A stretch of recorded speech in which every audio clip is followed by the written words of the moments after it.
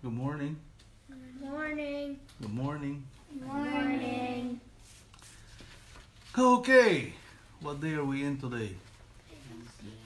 It's Wednesday, August 28th. What is August 28th all about?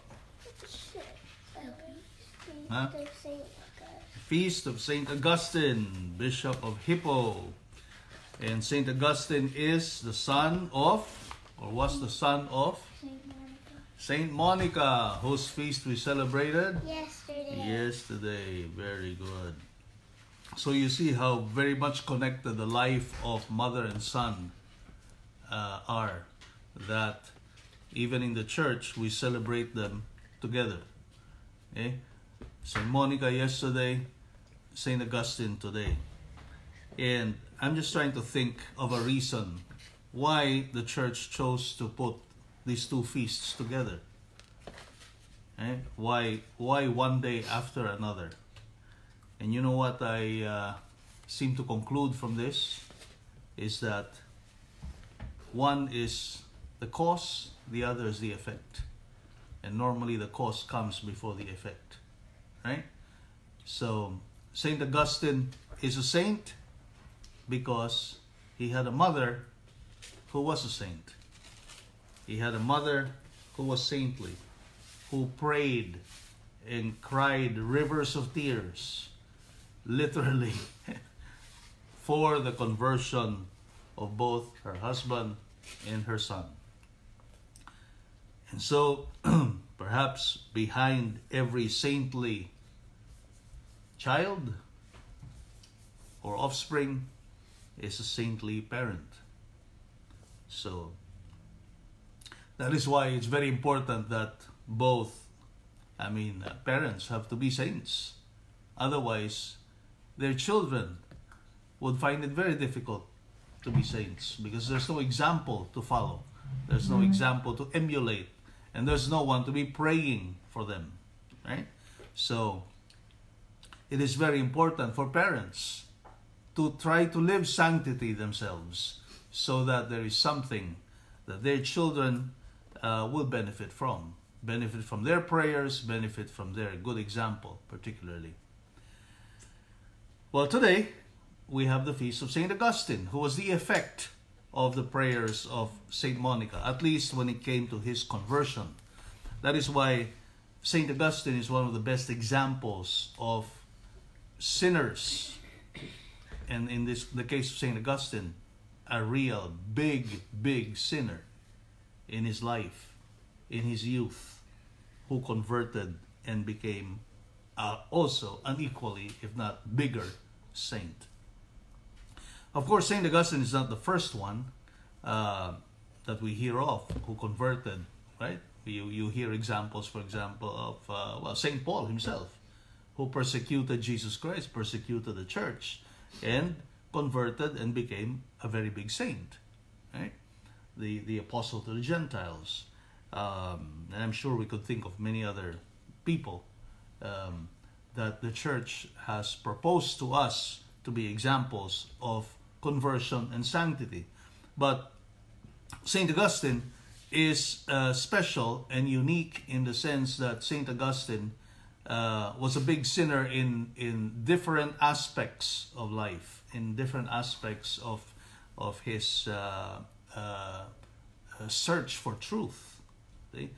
He was a person who was always seeking for the truth and seeking for happiness on earth.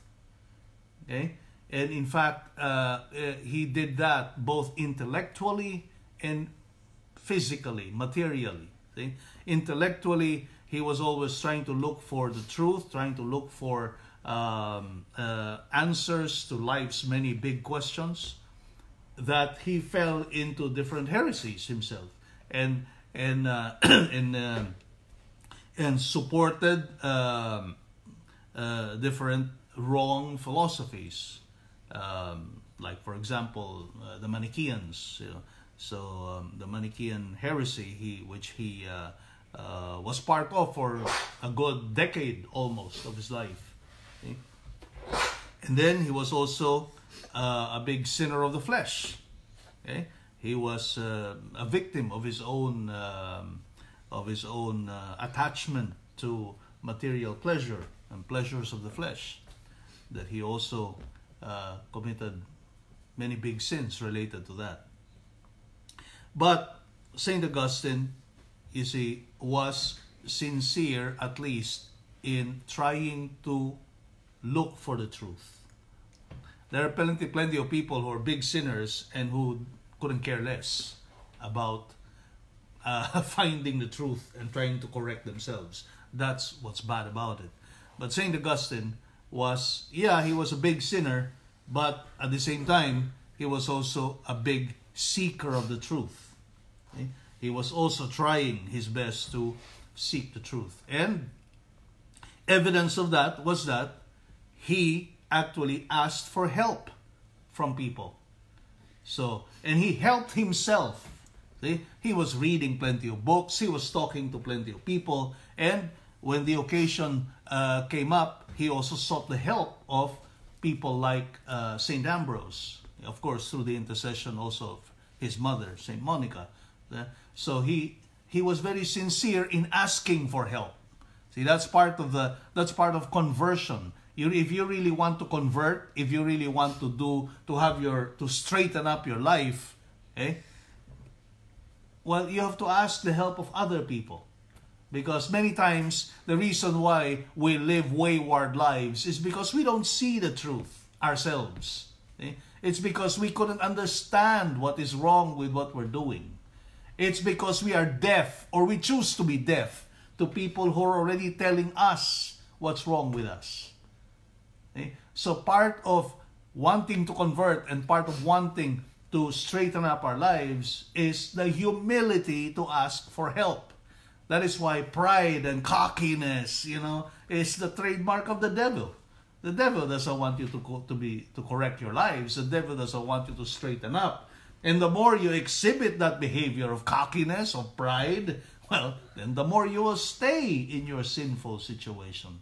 The more you will stay in your sinful, wayward state. The more conversion's going to be, far from you. The more the grace of God is not going to touch you. Because you are rebelling against all the help you are getting. See? So, St. Augustine, though, although he was a big sinner, he had the opposite disposition. He had the opposite behavior. He was at least humble in seeking that truth, not only by his own efforts, but also by the efforts of others who he listened to. Number one of which was his own mother.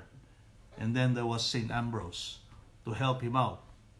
Okay? But he was listening. He was at least prepared to accept the truth. So he was disposed to find the truth and abide by that truth that other people were showing him. Okay? So that is what's good about St. Augustine.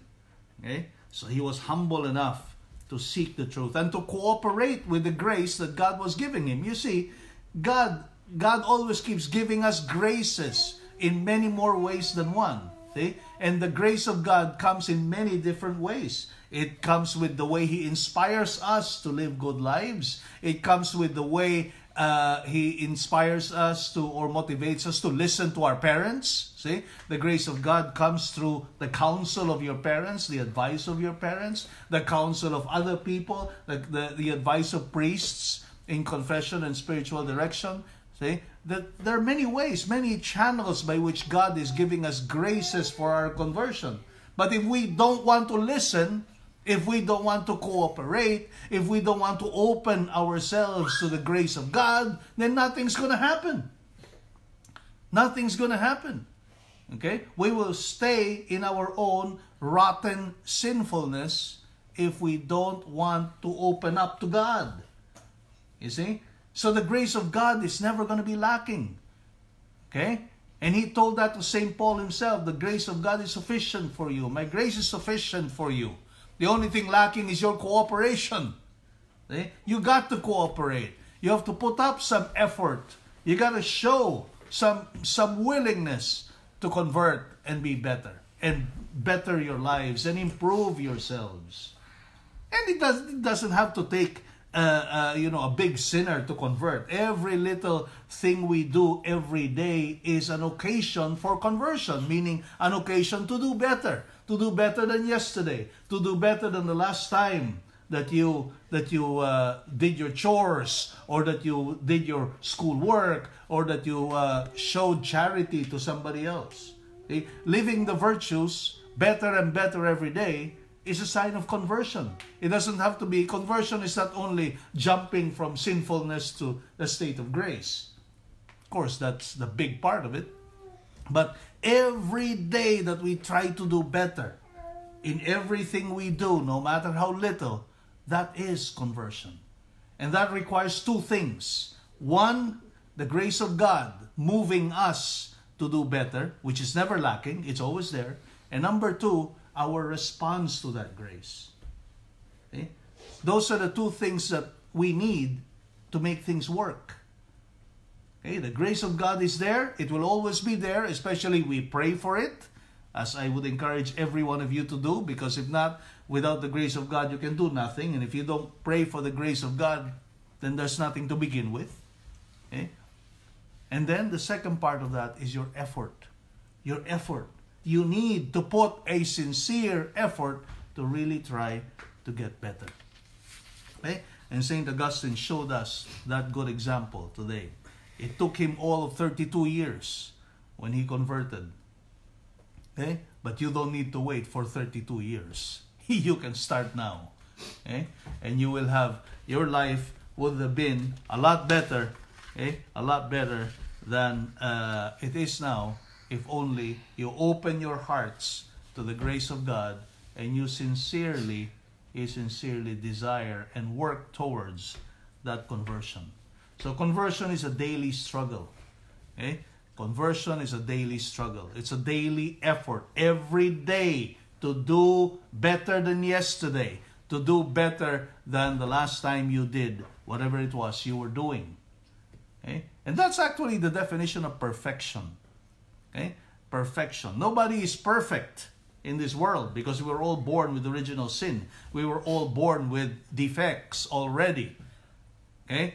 And we may never attain the level of perfection that we are called to attain, but here's the consolation. While nobody is perfect, everybody is perfectible. Okay? All of us are perfectible, meaning we can always inch closer to perfection than yesterday. Okay? There is always room for improvement. Okay? I always keep remembering that quote which I had read when I was a kid. What's the biggest room in the world? What's the biggest room in the world? Huh? The biggest room in the world is the room for improvement. See? There's always room for improvement in our lives. There's always room to do better. And that is the measure of perfection. Always to do better than yesterday. Okay? There's always room for that. And the way to do that is to respond to grace. To respond to the graces that God is giving us every day. That's never lacking. What is lacking most of the time is our response to the grace that God gives us. Okay? So never give up. There's always hope for improvement. Never give up. Giving up and despair is a sin. It's one of the biggest mistakes that we could ever commit in life. That's the mistake of Judas, who despaired, lost hope of forgiveness. Okay? Let us not fall into that. Let us always be optimistic that we can improve ourselves. We can convert only if we respond to the grace of God with humility, with gratitude, and with effort. Okay? That's it for us this morning, folks. We get off to Mass. You know, Parker was there. Our dog was listening in the window very attentively. See? Parker also needs to know how to convert. Okay, everybody, have a good day. See you again tomorrow. Bye.